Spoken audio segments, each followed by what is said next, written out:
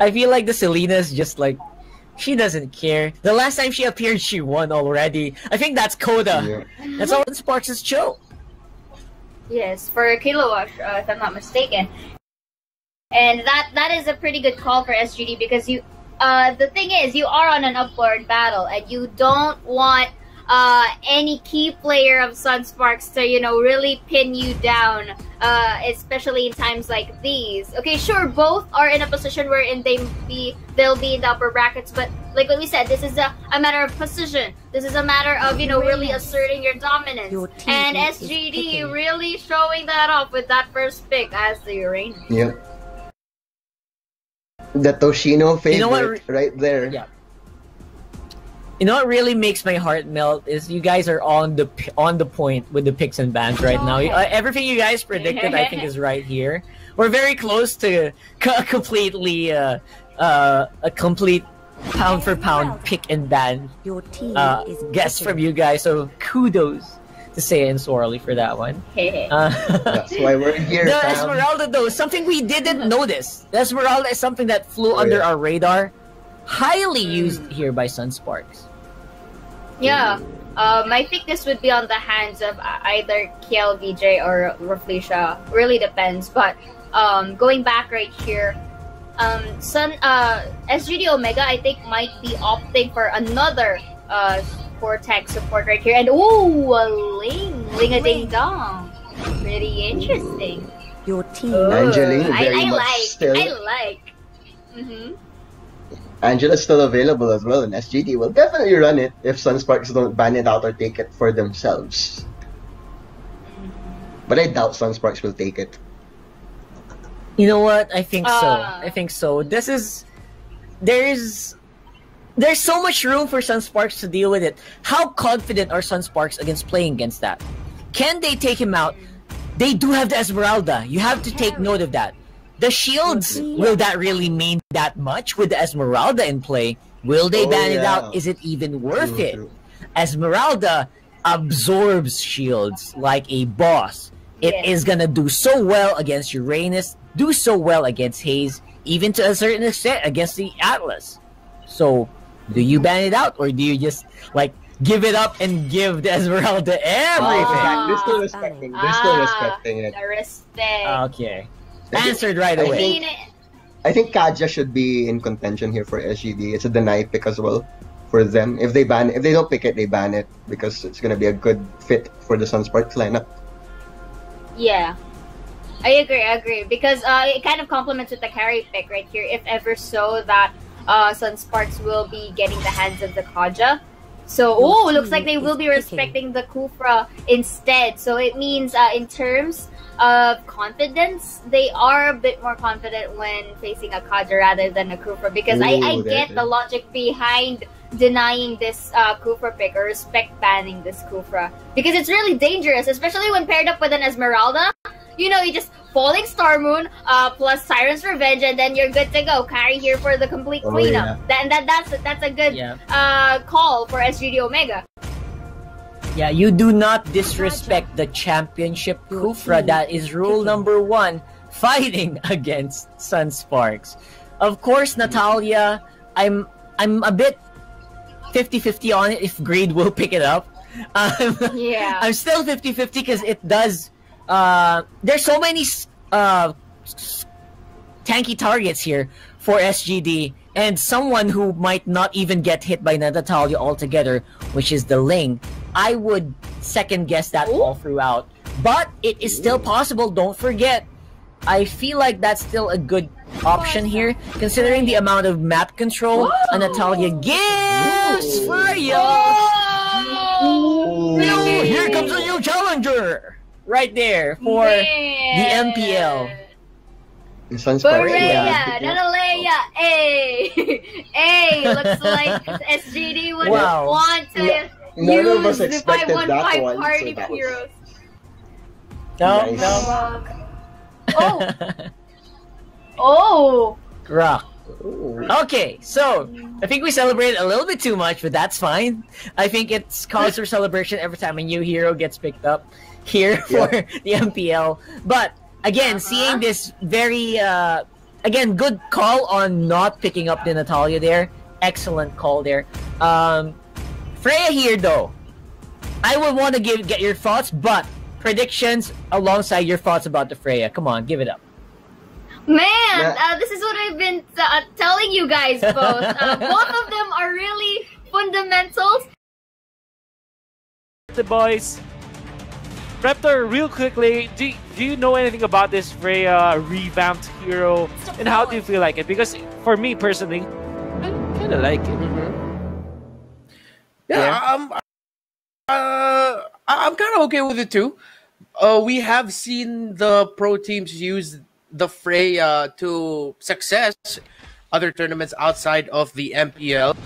However, in this specific matchup, it's a big toss-up for me. I can't really foresee. It's either a big 50-50, and that's because they're going to be up against an Esmeralda. A lot of Freya skills, well, specifically two, I believe it's Spirit Ward, the second skill, and Valkyrie Descent, the ultimate, generate shields that Esmeralda can just eat up. And speaking of our girl, not a good start there for our Freya. So SGD Omega really have to watch out for Kel VJ's Esmeralda, because that is, other than the carry, of course, if the Esmeralda can pop off, then Toshi's gonna have a really hard time on that Freya, and already they get a kill there, a death there on their Freya.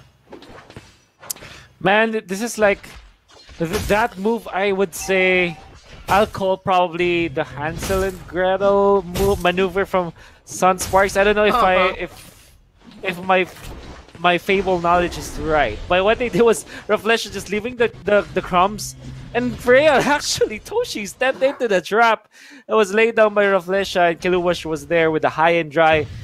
Even the best emblem to have in that situation. Now they want to go for Toshi, and again, man, this movements from SUNSPARKS. I mean, it's just so good. Yeah, and they're really putting that Freya here, and just recalling the previous tournaments I watched. Yeah, it was also SG that would run Freya, if I'm not mistaken. So at least they understand that, yeah, okay, we have the Esmeralda who can theoretically counter up that Freya. We still can't allow that Freya any breathing room, so they're just applying pressure with the. Speaking of VJ getting pressured here right now by SGD, and that's going to be a good trade here, but not really, because they were. Oh, no, they were able to. Yeah, SUNSPARKS at least though were able to get the turret in the bottom lane. So right now, yeah, you pointed it out, it's the movements of SUNSPARKS, and not again Toshi. My goodness, they're really not giving this Freya and the rest of SGD any breathing room. Reflection able to see out Haze there, forcing it out, and the movement right now, SUNSPARKS has just been unstoppable with how they're covering the map, the resources, the lanes, everything. SGD Omega just trying to find the breathing room they need. Man, I will talk about this in a bit, because I think that this clash is already done. All right, so I want to just say that SUNSPARKS, that was a masterful move. Okay, went down to get a kill onto the bottom. It didn't matter if it wouldn't matter. I mean, if they get the kill or not, they got it even. But the fact is, they were able to snatch the red buff. Reflection moving. I mean, having the movements on the first levels, I mean, if you recall, Reflection was able to scout out someone that's taking the red buff for SGD Omega. And because of that, they know exactly when this red buff will spawn once again. And they were able to pressure SGD Omega, even Reflection committing his ultimate, his wild charge, not to get kills, but to actually stop SGD Omega from moving to that point. And I think that's very important. Now, Reflection with the Grok block into the wild charge, and they get the kill on the Atlas. They want to go for more. JP is hurting the members of SGD Omega at this point. I mean, 2-0-1 on JP's carry. It's just 4 minutes in, but SGD Omega is still in a world of hurt. And it's crazy how Reflection is using the Grok right now. If you just saw that, he immediately chased out Haze. Once that feathered airstrike was done, or when it was about to finish, Reflection showed up, charging up that power of nature, and then Haze was just like, nope, I'm out of here. No, I'm out. So that's the stuff that you want to see from your tanks, being able to box out carries, or well, technically the supports here on the side of SGD, and still we're seeing not giving them any breathing room with how they're rotating and how aggressive they're playing against this lineup that SGD Omega brought to the table. That allows your team to buy time from hopefully by the time that SGD Omega is ready to engage because their Farsa has been leveled up, then you're well ahead in terms of the resources. And looks like that's probably where we're headed in this game with SUNSPARKS. Just pressure, yeah, Feather Ashes, but still Hayes here hasn't had enough room to breathe. So does Toshi. And even the just really trying to farm, but it's still a really big catch-up game because of just how well SUNSPARKS has been applying the pressure throughout the map. And you can see, you know what, they're applying pressure in the map. Like it's the most pressure towards the red buff, but before that, Hayes gonna be pummeled by SUNSPARKS as they want to go and steal this blue buff. There's gonna be the Kaja punished by SGD Omega, but another kill happening in here as they take out Hayes. So that's a 1-for-1, but JP says, okay, we don't actually look for kills. We are looking for this buff, this serpent buff. We want to take it for ourselves. Kilua's jumping, just some shielding in there to not be damaged by the buff. And again, SUNSPARKS, these people, they're goal-oriented, man. They're like the leaders of a corporation. They don't care about kills. What they have in mind is to get the buffs. They are getting red and blues all together. In SGD Omega, they're famined in terms of the red buffs. And I'm telling you, you don't want to be a Ling without a buff. Lings without buffs, they're like minions who can jump through walls. And just the absolute respect as part of the lineup they're up against. They knew they had to be aggressive. They knew they had to starve them of the resources of the boss, and that's just what they've been doing. We are just about to hit the 7-minute mark in this match, and SUNSPARKS haven't given up just yet. SGD still cannot at all find the momentum they need to find because of the pressure that they've been feeling all around the map. And what's scary is, even at this point, JP, the carry for SUNSPARKS, is already level 11, 2-0 and 1. Reflection, he gets tossed back. He's in a bad spot here. If they can get a kill, that might be really good. SGD Omega using the feathered airstrike for the zone. JP still gets the kill, able to take out the Freya, and now SUNSPARKS are turning this fight around. KLVJ, JP, and Greed forcing SGD Omega back, and it's bad. That's a really good pickup, but still, Reflection was able to. Reflection was taken out there, but man, Toshi, still not being able to find any room that he needs. SGD Omega, yeah, they're at this point where the can do is really just turtle, and hopefully the Link can find out of the base. Although, however, that's going to be another good kill there by SUNSPARKS. They take out Kenji this time with the Divine Judgment coming in from Greeds. Yeah. I am lost for words. SUNSPARKS, these are beasts. They came out to play, Reptar. They're ballers now. And now another again. The buffs being stolen. No buffs for you, SGD Omega. SUNSPARKS, this is their map. This is just wonderful to see. I mean, Rafflesia able to survive that even after being tossed.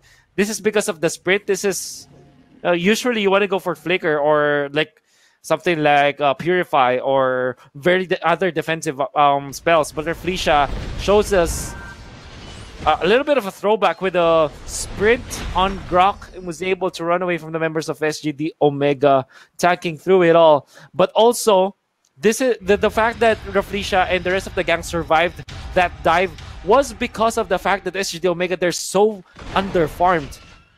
I mean, if you give them a little bit of farm and that happens, that outcome would be totally different. As Haji Z, masterful move actually to get away to safety. Guardian's Barrier, okay, Rafflesia, just to stop the recall. It's a little bit annoying. And again, buffs don't belong to SGD Omega anymore. And the SGD Omega team that went 2-0 against Bren, like last week. Yeah. This is a big statement here by SUNSPARKS, but I gotta agree with Swarley that this might be the first game, only 3-game series for throughout the day because it's SGD Omega. They are, without sugarcoating it, despite their placement at the table, one of the favorites to possibly make it to the finals, maybe even win the championship at the end of the season. But we're seeing SUNSPARKS is just proving their case that, hey, we can probably go back to back. You know, the intro that said we've never seen a two-time champ? That might be SUNSPARKS, and this is a hell of a statement they're showing. If I'm SGD Omega, I'm going to either consider banning out the Grok in the or keeping it up for grabs, because the Grok being placed here for SUNSPARKS really empowered their strategy of roaming and going around this, because that's what Grok can provide for your team. That since early in the game with some really fairly overly decent damage from that power of nature, and at this point Reflesh just going 3-on-1 and he doesn't mind. Yeah, it's fine for him. This is like the prime Grok usage. By the way, in that middle part of the map, you can see he's near a turret that's already taken down, right? It still counts as a turret, but what a nice lineup for Raflesia within the ultimate. But there is the Atlas with a Fatal Mix. This could be deadly. They take a 1, but can they get more? They will be able to take out Raflesia in his first life, but he will respawn back as KLVJ annihilates members of SGD Omega. 2-for-1 trade-off and another Divine Judgment. Uranus, not even tacky at all. KLVJ with that dives. Falling Star Moon, and JC can't even retreat to his own fountain because he will be taken up by KLVJ for sure. This is SUNSPARKS Game, and they will take it. Wow, the percussionist tambourine player of the 515 band, Esmeralda, just playing a tune right. GD Omega cannot catch up with KLVJ without to worry about that, and now because of this considerable lead, yes, SGD Omega are really worried SUNSPARKS might be able to finish this mega kill there for the carry already. SUNSPARKS monster kill there. Freya gets taken out. SGD Omega might be taken out next, but they got out with Esmeralda, but it's too late. SUNSPARKS dominating